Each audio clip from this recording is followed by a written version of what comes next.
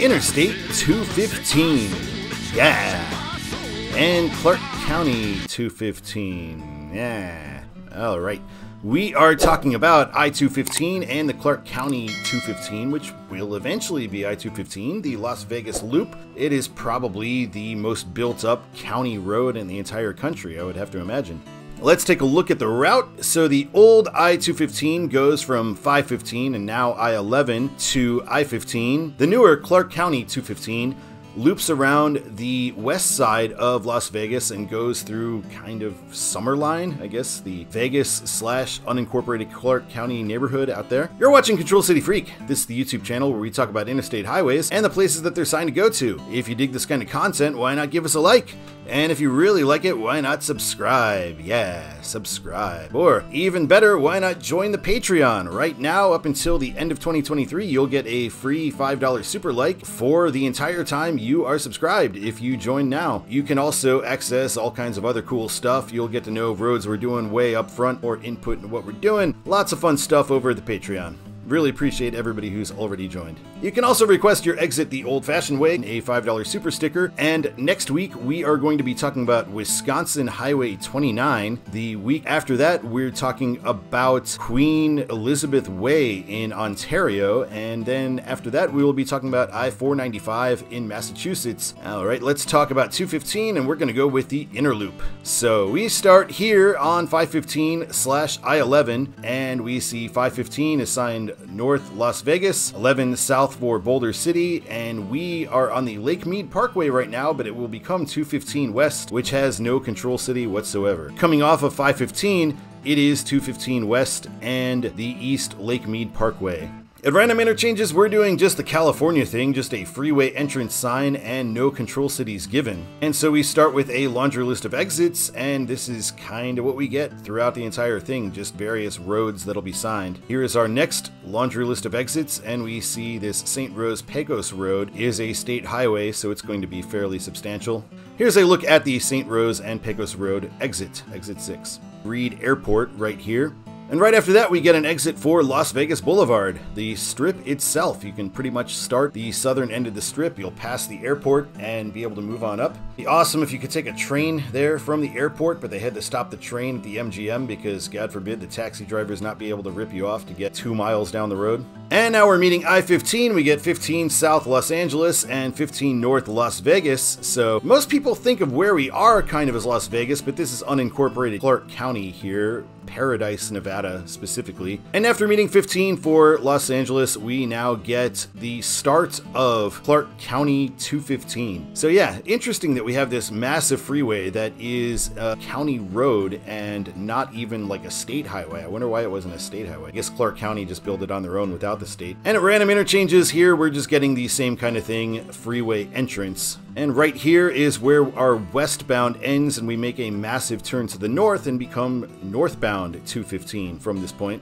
Roads getting onto northbound 215 actually are assigned for Las Vegas. We do get into the Las Vegas city limits. It's nothing like what anybody who thinks of Las Vegas would think of, but it is in fact the city of Las Vegas that we'll go through. Here's just kind of what the road looks like in general. They've got some nice looking bridges here with the street names on it, like this Charleston Boulevard thing. It's pretty cool. And at more random interchanges, we are just getting north 215. Once we are in the city limits of Vegas, we get no control city whatsoever, but we do get some nice towering desert mountains in the background there. Here we're meeting the Summerline Parkway, which is probably the biggest road that we meet in this particular part of 215 on this western end of Las Vegas. And we see we're going to be meeting US 95 soon, so that's one of the bigger interchanges we have as well. US 95 assigned south for Las Vegas, and we're not seeing anything north yet. Looks like this interchange is still kind of under construction, and 215 will become more of an expressway than a freeway after this, which is why it is not Interstate 215 yet. I had a look coming from the other way on Street View to be able to see this one, so we see a Reno and Las Vegas. So 95 sign north for Reno. 95 doesn't actually go to Reno, but it is the road you would want to take to get to Reno, so I 100% agree with this. And here's what it kind of looks like now, or at least as of the most recent Street View, that it is kind of just an expressway, not a divided highway right now, but they are obviously working on changing that.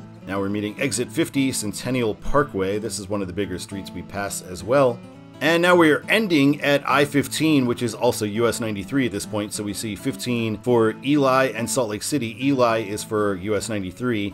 And 15 south, Las Vegas and Los Angeles. So if you're going to put 2 on there, why not put LA on there too? Because it's the control city for I-15 further south. And we also see the end east Clark County 215 signs.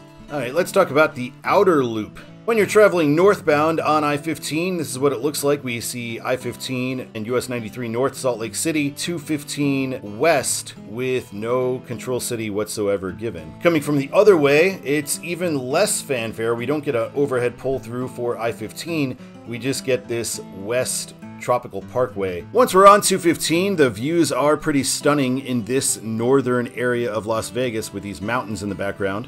And now we're going to be meeting US 95. US 95 doesn't get a Las Vegas sign here. It's only US 95 South. Again, there's a lot of flux in this area, so that could change. Now on US 95, we just get this same kind of thing. Clark County 215 East and West isn't quite open yet.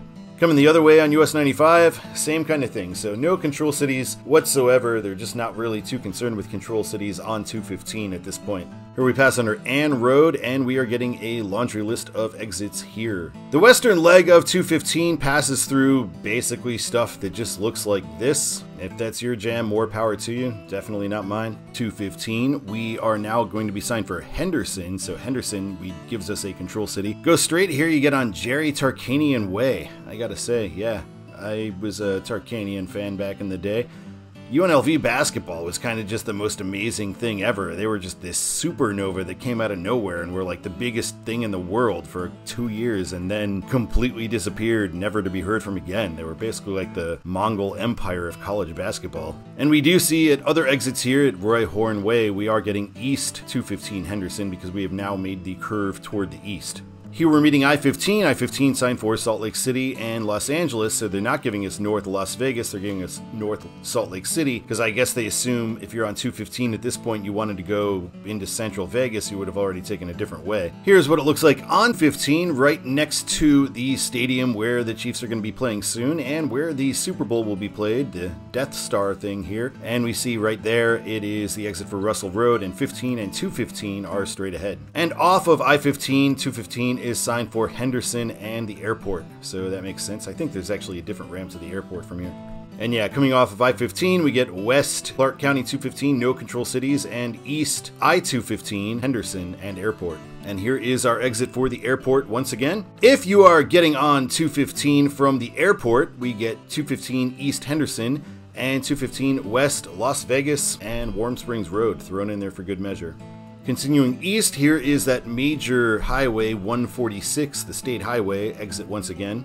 And at that interchange, we do get something. We don't just get freeway entrance, we get 215 East Henderson and Lake Mead. Now we're going to be getting 515 for Las Vegas, and along with US 93 and US 95, and I-11 for Boulder City, which I understand Boulder City is kind of the only place I-11 goes right now, but, you know, we signed 515 for Phoenix downtown. Why not sign 11 for Phoenix here, or at least for Kingman? And we see we are going to be on State Highway 564 Lake Mead Parkway if we go straight, and we have these exits for 515 and I-11. And that will end 215, so let's take a look at Todd's the way it should be. My way is a little different than how they have. I'm going to say for the inner loop, sign it for the Strip and for the airport, and then from the I-15 junction, sign it for Summerline, just because, again, nobody knows Summerline, but the people in Summerline know Summerline, and that is where it's going to be going. Like I say, it's a neighborhood that's half Las Vegas proper and half unincorporated Clark County, but it's kind of all one conglomeration of stuff. After that, I would sign it for Reno up until the US 95 junction, and then sign it for Salt Lake City after that, because we're going to be merging with I-15. For the outer loop, I would sign it Reno to start with because of that US 95 junction, then sign it for Summerline from there for a few miles, then once we're in Summerline, sign it for the Strip / the airport because it is going to be the faster way to get over to there. After the I-15 intersection, then you should sign it for Henderson, which is what they do. Alright, thank you so much for watching this episode of Control City Freak. We will be back next week with Wisconsin 29, but until then, my name is Todd, and keep on trucking.